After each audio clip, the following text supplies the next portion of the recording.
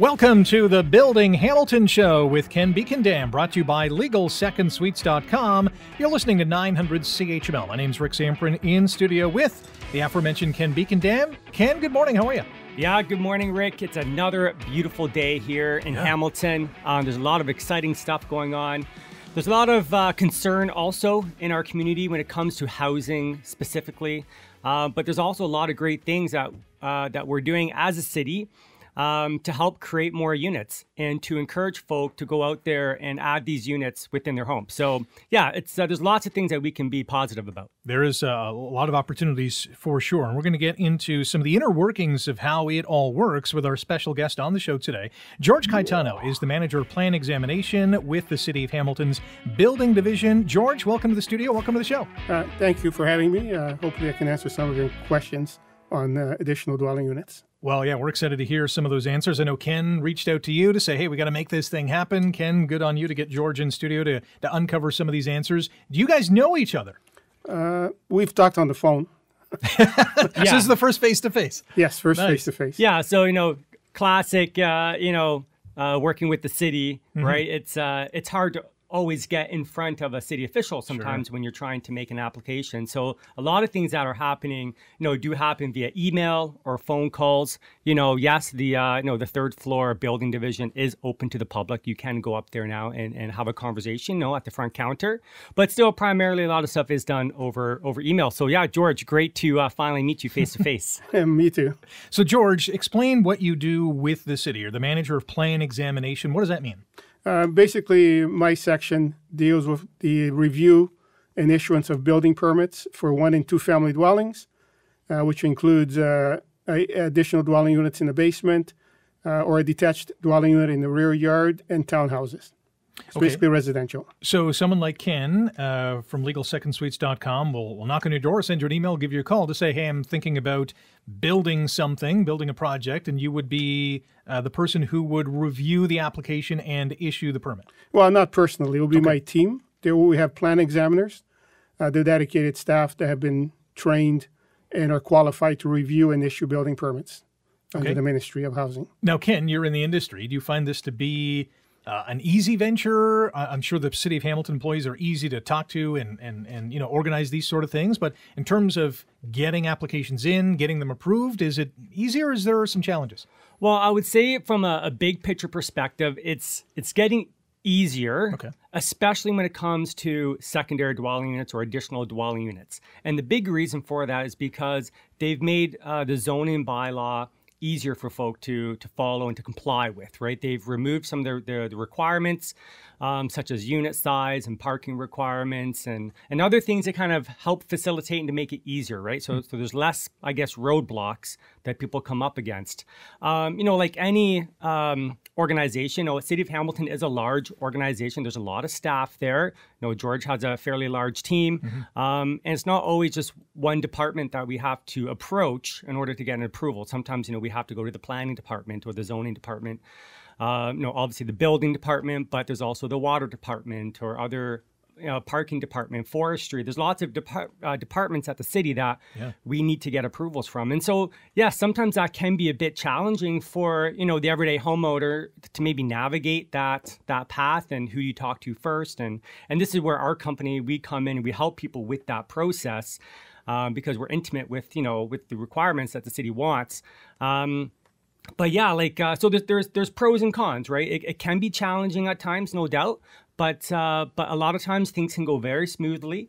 And, the city has done a lot of things on their end to really help, kind of smooth the road for people, to pave that road nice and flat so it's easy for people to basically comply. Because, the easier that we can make it for people, the higher the chance that people will actually choose to pull that building permit and do it legally rather than not. So just on the inner workings, and I don't want to get too much into the weeds here, but George, your department focuses on 1- and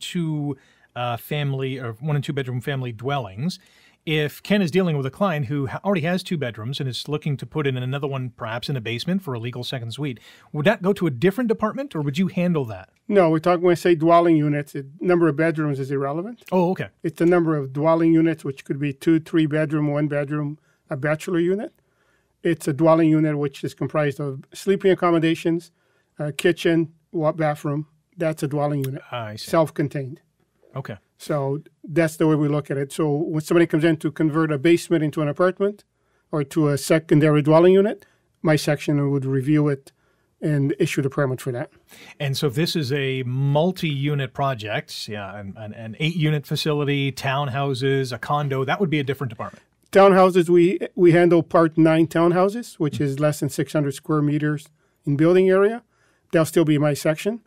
It's the number of dwelling units inside each. A townhouse is comprised of 8 dwelling units, but each one it's separated by fire separations. So we include that as part of my section still. Okay, interesting. How did you get into this? How did I get into it? Well, I went to Mohawk College. I'm an alumni, architectural technology. And from there, when I get out, I thought I was going to be working for an engineer or an architect. I had 2 job offers, one for an engineering company and one for Canada Mortgage and Housing as a compliance inspector. And that's how I got into regulations and compliance. And I enjoyed that part of it. And then I moved on to the city of Hamilton as a house plan examiner, and basically moved on there. Mm-hmm. Do we need more Georges in the city and in other cities? Is there a shortage of you guys? Right now, more of a shortage. There is a bit of a shortage. There's a lot of graduates coming out. We find a lot of turnover.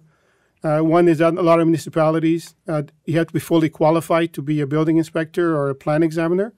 So you need to pass Ministry of Housing examinations. You have to be you have to be basically certified and be able to do this type of work.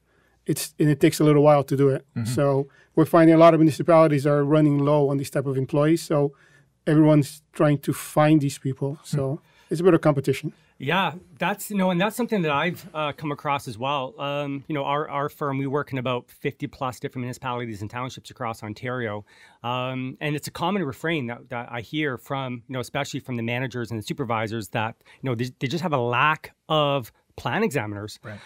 There's just not enough kind of people getting into that industry or that trade, if you will. And because we've had such an influx in housing and building permits, especially through COVID, right? A lot of municipalities were getting just like so many applicants coming in, and they're struggling to keep up. So, like George, last I spoke with Alan Shaw, he's the chief building official. I know that even here in our city, that still kind of struggling with staff trying to get enough people in the department. And is that still a problem? Yes, the turnover is pretty high. A lot of staff that we hired in my section, basically we're at the entry level. So let's say we hire somebody from college, we train them. Then normally they move on to either a plan examiner or a building inspector. And because there's a lot of retirements also, that's creating a lot of turnover. So it's hard to sometimes maintain that experience. We're getting better at it. And I think that's why we developed a dedicated team to deal with additional dwelling units, because we want to make sure it's not over. We basically address that issue instead of trying to deal with it as part of everything else, because there's a lot of things that the staff do, right?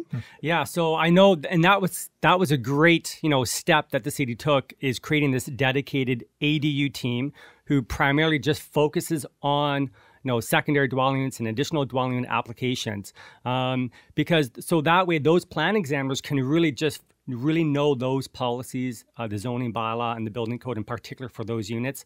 So when they're reviewing applications, they can do it, I would think, in a much more efficient, kind of quick manner, with the hope that, we can turn these around faster. Is that kind of the idea? Well, that's the idea for it. We started this in June of this year. We have 5 plan examiners dedicated to this team.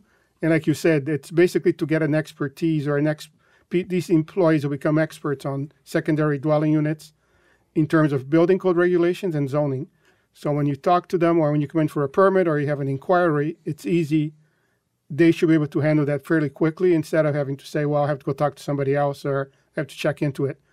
We are seeing an improvement quite a bit based on these type of applications. We also are developing a dedicated website and some brochures that we're developing right now. We have a dedicated phone number for the team and also an email address, which should make it easier for people to contact them to get their questions answered. Yeah, like I would say, from the private sector here, who's making applications and helping homeowners, we've definitely seen an improvement over the last year or two, especially on these particular applications. So yeah, kudos to the city. You guys are making a good effort here to help the industry and to help everybody get these permits issued. Well, that's basically why we did this, because of the industry feedback and the concerns in terms of providing housing in an efficient and still make sure that they're safe. Health and safety is still met under the building code, but they're quickly dealt with and reviewed in a timely manner. We got about 90 seconds in this segment. George, would you say your team is, we're talking about the need for more of these, examiners and inspectors. Is your team short-staffed, or is it at an acceptable level where you can do the things that you want to do?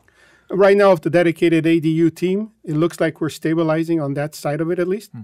There's always turnover, but having the team dedicated, I think it's helped quite a bit to be able to address the housing issues throughout the city. Okay, when we come back in our next segment, talk a little bit about the legal suites that we have in town and that Ken and his team are building, and some of the illegal things that we come across, and maybe some red flags to homeowners or home buyers especially, and what they should be looking for. And we're also going to get into, there's been a lot of talk about red tape when it comes to creating secondary dwellings and how we can cut through that red tape, and how the city of Hamilton has done just that. Get more out of your home and book a free consultation with Ken and his team today online at LegalSecondSuites.com. You are listening to The Building Hamilton Show with Ken Beekendam, brought to you by LegalSecondSuites.com on 900 CHML. George Caetano. George is the manager of plan examination with the City of Hamilton's Building Division.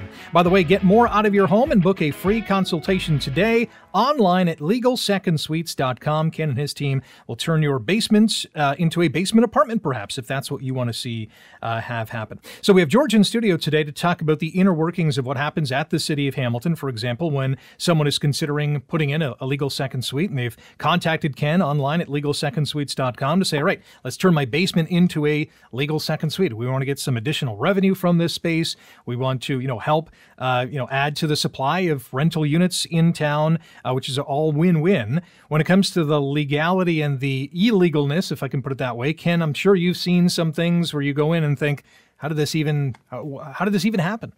Yeah. So, a lot of people, they'll bring us their property and say, hey, here's a space I want to potentially look at adding an additional unit. And so obviously we look at the zoning bylaw first to make sure that, it is in fact a permitted use there at that location, and that there's nothing else that would maybe limit that potential, like the need for a parking space or, we need a means of egress situation sorted out, like we need a deck step or a balcony or something created. So we sort out the zoning stuff first, and then we're looking at the space for building code compliance. And the number one thing that we look at is ceiling height, because ceiling height is typically one of the more challenging ones to solve, especially from a construction perspective. So George, maybe you can kind of speak to City of Hamilton and their particular policy, especially for minimum ceiling heights and basements for houses, so 2 units or less, for those below grade spaces. Well, that is one of the issues that we do come across, because if the basement has not inadequate height, you can't convert it under the building code. Some people have to lower it or do something which is very expensive. In the City of Hamilton, what we've done is under the building code, you need 6'5" under beams and ductwork. We went to the National Building Code, and we're using 6'1" as a policy, which is what also is being proposed for the next edition of the Ontario Building Code, is to reduce that under beams and ducts to 6'1", which should help a little bit in terms of allowing more residential units to be converted. But that is one of the main issues right now, is if you don't have the proper height it's the beams and ductwork, because you don't want to hit your head on something when you're trying to exit the building or exit the dwelling unit. And so the 6'1", so that's 73 inches under, a beam or a bulkhead in the basement. Now, what about the main ceiling height? You're looking basically at 6'8", or is it 1.95 meters. I'm in metric, but most people are into feet, so. Yes. Yeah, so 6'8" is 80 inches. But I was under the impression that there's that we're following national code for height at 77 inches for the main. height Well, for 2-unit houses? Under Part 11, you can use some reductions in that. So that's probably what you're talking about. And the National Building Code, like I said, we're trying to harmonize the Ontario and National Building Code, and that is a proposed amendment, and it's supposed to be coming into effect until the new code comes in. Though we're kind of stuck with what the code is now, but there is some provision, sometimes a little bit less if there are under certain criteria. But we'd have to review each individual situation. So I guess, yeah, we should be clear that under Part 11, which is houses that are older than 5 years old, that we're allowed this further reduction under code. Is that correct, George? That's correct, yeah. It's basically, this Part 11 is for buildings that are over 5 years of age. It's basically saying that because it's an older building stock, they may not be able to meet the current code requirements. So there's some compliance alternatives that can be applied or used to ensure it still meets the safety requirements of the code, but it alleviates some of the restrictions or reduces it.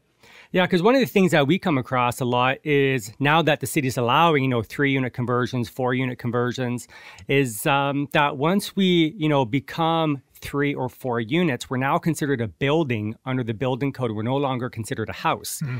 And our below grade spaces actually require a higher ceiling height under the code, which is 83 inches for that main ceiling height. Whereas for a house under the national code here that Hamilton's accepting is 77 inches for a 2-unit house if it's older than 5 years. Yeah, that's correct, yeah.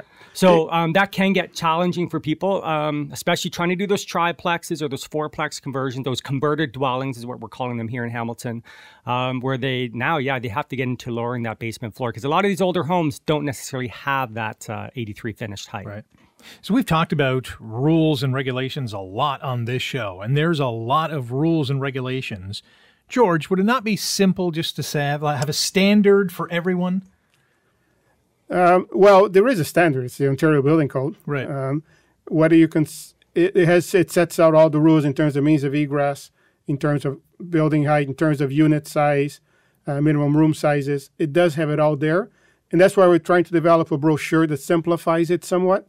So instead of somebody have to go through 2,000 pages of the building code, we hopefully can give you a summary in terms of sample drawings or some information up front saying this is what you have to look at. Instead of saying, here's the building code, go through over every section, we'll summarize it in terms of, for a 2-family dwelling in the basement, you look at this, this, and this. For a secondary dwelling unit in the backyard or a detached one, these are the items you should be addressing. So we're hoping that will simplify it or at least make it easier for somebody to follow along. Yeah, like what we've seen in our experience is that, when people come up against a roadblock with something, if it's a building code requirement that they maybe can't comply with, or if it's a zoning requirement that they come up against, oftentimes it's a lack of knowledge around the requirements, right? And yes, the Building Code Act is a very big binder, 2 big binders. The zoning bylaw is getting bigger and bigger. It's not getting, like in the 1950s, the zoning bylaw used to be one little thin little binder. Now it's like really big. It's too big. They have to put it all online, right? So, but it's kind of a lack of knowledge just around the process, right? And so, like this whole education of the general public on how to go about it the proper way. What are the basic requirements that we need to meet? On our website, we've put together a checklist, legalsecondsuites.com/checklist. It's a kind of from a high level perspective, kind of walks people through the basics of what they need to be considering, ceiling height, room sizes, natural lighting, parking requirements, zoning bylaw requirements. So like we're trying to do our part to kind of help people narrow in on the most important items that they need to be considering. Mm-hmm. So we've discussed ceiling heights. Apart from ceiling heights, what is the most common issue that you encounter when you're going into someone's home? The biggest item that we see, especially now as we're getting into the tri and 4-plex conversions, like these higher number of units within the home, is really it is ceiling height, but also means of egress. And that's getting more challenging with the tris and 4s because, like George, we were talking before the show. Right now, under the building code, a house is only defined up to 2 units. And once we become a triplex or 4-plex, we're considered a building. and the requirements for means of egress change quite a bit, which can make it very, very challenging to kind of get these units in. So I think there is talk, like George mentioned, that they might be amending the building code definition of a house to include up to 3 units, right? Is that correct, George?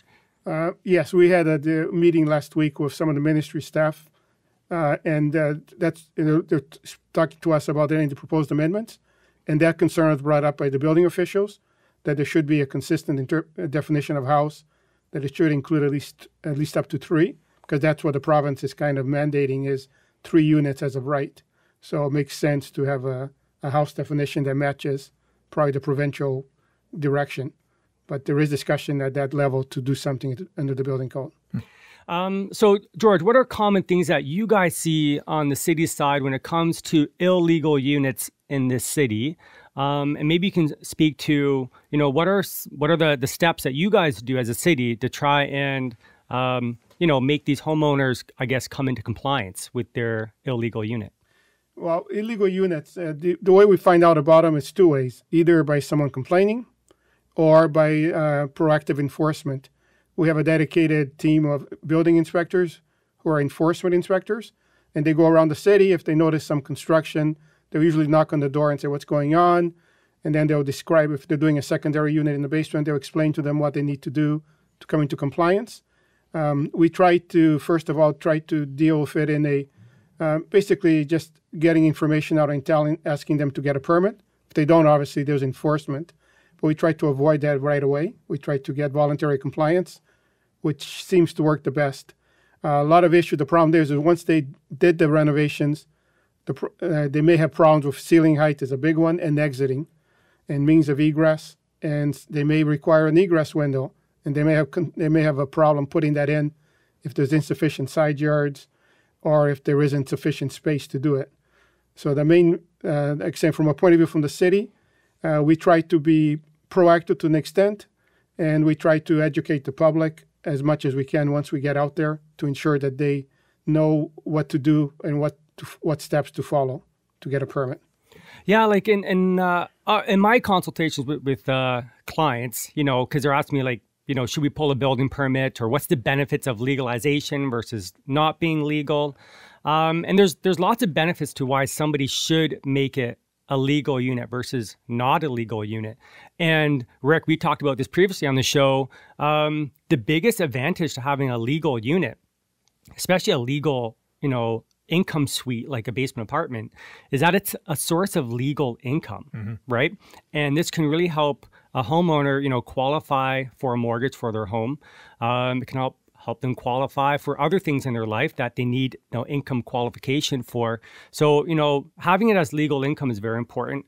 But then number 2, being compliant with the city, and keeping the neighbors happy, right? Keeping the city off your back, so you're not getting knocks on the door and saying that, hey, you have to go out and fix this, and trying to do things after the fact rather than before can actually cost a lot more money to try and fix it after the fact. And I've seen that lots of times where people have already existing finished basement apartment.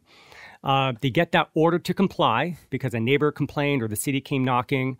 And now they have to undo so much of the work that they just finished to make it code compliant. And so because the city is making it easier, from a zoning perspective, we're seeing reforms happening in the building code, although that takes longer to come to fruition, but they are making efforts to make it easier from a building code perspective. It's getting easier for people to do it. And again, it's an education thing. It's a knowledge thing around the process. I've created, hundreds and hundreds of legal apartment units now over the last, 4 or 5 years that I've been in this industry. It's not as hard as people think it is.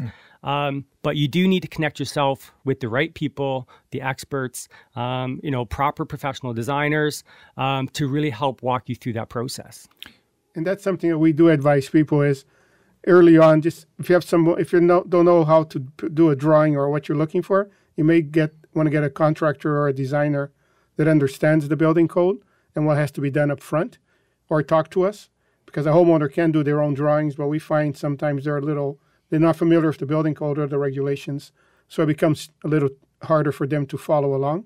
But the other thing to add is legalizing the unit also makes it safe for the occupants of the building. So I agree, they're making income, it's legal, but it's also for the health and safety of the occupants of that unit. That's what my main concern is. If there's a problem or a fire or something, they can get out of the unit, and they're not living in a unit that's not healthy or safe. We've heard a lot of horror stories when it comes to home renos, contractors who don't really do the work that they should be doing, or at least doing it, from a legal standpoint. When your enforcement inspectors are going out in the community, are they uncovering issues frequently? Is it infrequently? Is it kind of once in a blue moon? How many times are they going or coming back from a job site or some home reno that is just not, they haven't, pulled a permit? Well, there's quite a few of them. It's not like every day there's a lot of them. Right. But there are issues with ones that we do find.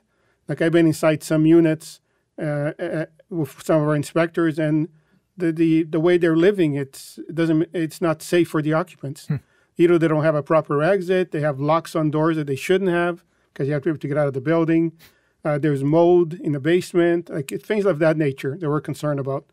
It's not every day or a lot of them, but there's enough that there's a concern that, just call us, deal with our ADU team. We'll ensure that we'll put you in the right path to get a permit. 100%. There's I've walked through hundreds of buildings and houses in this city. And, there are a lot of places that have been well built and well constructed. They just so happen to not pull the permit. But there's also a lot of stuff that is completely unsafe for people to live. Some of these older houses, downtown Hamilton, some of these 2.5-story century homes, we have these property owners that have kind of over the years, and some of the stuff can go back decades and decades ago, where people had kind of put in these kind of, quote unquote apartments in these spaces, and really low ceiling heights, no fire separation, no proper egress. They're fire traps. They're complete fire traps, poor electrical. So I can, obviously appreciate and really, value the city's effort to kind of crack down on some of these. The city of Hamilton has thousands of illegal units. It's a dog's breakfast out there as far as, legal versus not legal. And, Hamilton's a very unique city. It's got a lot of character to it. It's a rapidly growing city. And so along with that comes, just a big mess out there of kind of legal versus not legal stuff. And I'm sure Hamilton's not alone in that too. There's obviously other communities who are struggling with this dilemma as well. We're getting into the legalities and the inner workings of what happens at the city. And we've talked about cutting the red tape. Politicians have talked about cutting the red tape. We need to cut the red tape at the municipal level. Is there a lot of red tape to cut? Well, it depends which side you're looking on, I guess. Are you a politician, George? Maybe, yeah. Classic. So what do you mean by that? Well, the thing there, when you call red tape, say zoning bylaws, building regulations, there's a lot of applicable law issues, but that's something kind of outside. We just, from our building division point of view, we're just enforcing those items. Right. Whether the city has reduced some of the red tape by, the province has directed it under Bill 23 to allow 3 dwellings as of right, 3 units on the property, 1 in the basement, 1 in the rear yard, and your common one, so you got 3. So there is they reduce the number of parking spaces to 0 on those ones. You don't need parking spaces. So they are working towards it. The thing that people think it's the red tape is when you start talking about, you need fire separations, you need means of egress. Those are regulations to ensure the safety of the public. You can reduce some. The problem there is you get to the point that you can't reduce all of them. Then you'd have buildings, people would just basically be like the Wild West. People would just be building whatever they want, and then there'll be no set of rules. And I think that's not the proper way either. We can, and that's why we listen to the industry, to design professionals, contractors. If they have a valid concern on something that we're doing, we'll pass it along. I agree with what's been said before. The building codes takes longer to change. But zoning or city policy, that's something that can be done a little bit quicker, provided there's enough push to do it. Ken, have you encountered that red tape? Like when you have a project in front of you, and let's just say it's a basement apartment, for argument's sake, how long does it take for you to pull the permit, get the okay from the city, and then go do what you got to do? Well, yeah, like there's definitely a process and a step-by-step process that we walk through to, try and get a permit issued as efficiently as we can. When it comes to red tape, like a lot of issues come from, I guess, what I like to say, outdated zoning bylaws that don't necessarily reflect the current environment that we're in. Okay. Right. There's some what I call like glitches in the zoning bylaw where, for instance, from a parking requirement, let's say, here in the city, they've essentially removed parking for, secondary dwelling units and additional dwelling units. But if you read through the bylaw closely, anything built after May 12th, 2021, so if you have like a fairly new home, you still require a parking spot for that SDU. And so some of these newer subdivisions that have very tight lot frontages, the homes are very close to the street. Some of these people, they have a nice townhome there, but they want to put an SDU in. They need those 2 parking spaces, and it triggers a minor variance, right? And so to me, that is some red tape that we come across where it doesn't make sense, because how come everywhere else in the city we don't require a parking spot, but just because this house so happens to be built after May 12th, 2021, we need a parking space. Now we have to go through this, expensive minor variance process. So like there are some stuff that, I think there can be some housekeeping amendments done that the city can undertake to help kind of clean up some of these, what I feel are inconsistent bylaws that we have. Another one is the fact that we're not allowed detached ADUs in the rural zones in this city, right? Like out of anywhere that you could possibly put a detached ADU, our rural zones have the most amount of space for them, right? But we have policies here that we don't allow them here in the city. We only allow them in the urban zones. Right. So there's a lot of work that the city can do to help, on that front, kind of clean up, make it fair across the city for these, especially for secondary dwelling units and ADUs.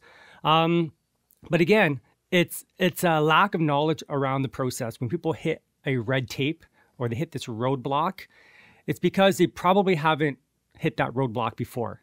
And then they get all frustrated, and they have to, take a couple steps backwards to kind of figure it out and come up with a solution to that problem. So this is where the importance of really working with professionals who've done it before, who've been down that road multiple times before. They know what to expect. I was talking with George off air about this 4-unit converted dwelling project we're looking at doing in downtown Hamilton. And one of the building code requirements requires a certain width for a means of egress, not just internal in the building, but also outside. So let's say you have a side entry door on your home. You need a certain minimum width there to be able to exit properly and get to the street. George Caetano. George is the manager of plan examination with the City of Hamilton's building division. Now, you were talking about a story about, building a safe egress both internally and externally on a project you're working on. Yeah, so we're looking at doing a 4-unit converted dwelling. So 4 units in a 2.5-story century home downtown Hamilton. And part of, so this homeowner, this property owner is bringing this property to us to take a look at. So I'm walking them through the requirements and say, hey, look, your property, you're like 2 feet to the lot line. Like some of these houses downtown are very, very tight to each other, right? And there's an existing side entry door to get into the basement. But he wants to convert that basement into an apartment. Well, like that exit width or that distance from that side entry door to the property line, we couldn't meet the minimum width under the building code. And so, but thankfully we know these requirements. And so, we informed the property owner that this is an issue, this is a challenge. And so we could, we worked with them, we worked with city staff as well to look at other options and come up with a good solution to be able to, enter and exit that building in a safe manner. If you think about it, if you only have 2 feet between your house and the lot line, like emergency personnel can't get down the side of the house safely to be able to get into that unit, right?